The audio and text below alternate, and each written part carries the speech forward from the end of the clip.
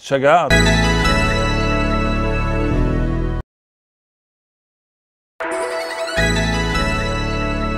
Hi, I'm Dr. Steve Brule. I'm here at a grocery store for your health, and I'm here with Marguerite Sogbury, and she's someone who loves animals so much that she doesn't even eat them, not even bacon.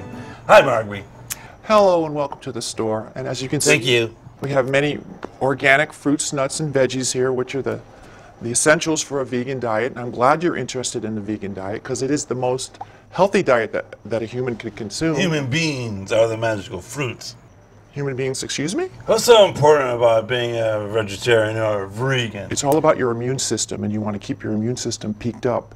And if you eat animal products, it takes up to 72 hours to pass through a 29-foot-long intestinal tract. Food moves through me a lot faster than that. It shoots out of me.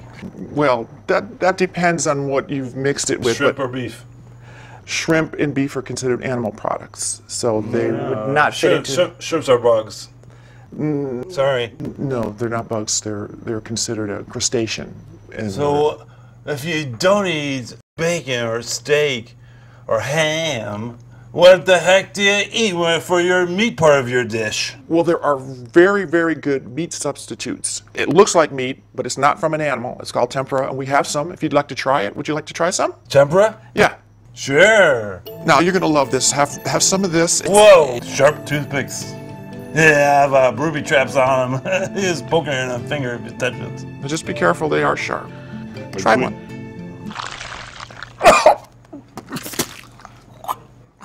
What, are you trying to pull a prank on me? That's sawdust! No way, it stinks! Danny, cut! Let's get out of here and go get some burrito sausage! Would you like to try some?